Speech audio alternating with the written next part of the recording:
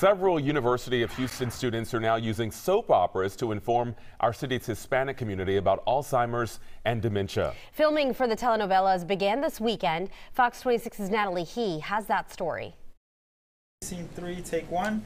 When I was your age, I listened to corridos all the time. It's 5 scripts that are going to be turned into novellas, and each one is going to be in English and Spanish. Ready, set, action.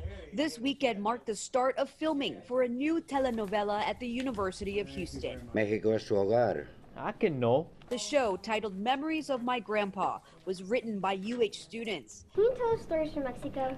It hopes to remove the stigma about dementia within the Hispanic community and raise awareness about brain health, except in a more entertaining way that all families can relate to. Dylan Esquina works with the production company that's helping bring this telenovela to life. A lot of times when we're doing something like this, where it's like it's not really as popular of a topic to go into, specifically with the community, you want to kind of get something that's going to relate to them. Within the culture, it's very taboo to even talk about these type of topics, but along with that, it's very taboo to go out and go to your doctors or even participate in these type of research studies. According to UH assistant psychology professor Luis Medina, Hispanics are 50% more likely to develop dementia, but only account for 1% of clinical trials studying Alzheimer's. The hope is this telenovela will help change that number.